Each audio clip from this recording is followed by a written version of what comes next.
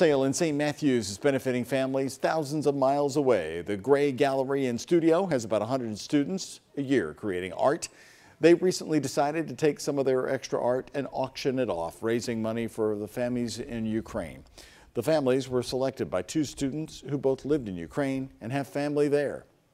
Everyone in the studio is so passionate about art. So everything we do, we end up being passionate about. So when we decided to come up with this idea, everyone was passionate about it. And you can see by the number of art paintings we've got, maybe over 200 paintings, people donated. And this was all put together in about a month.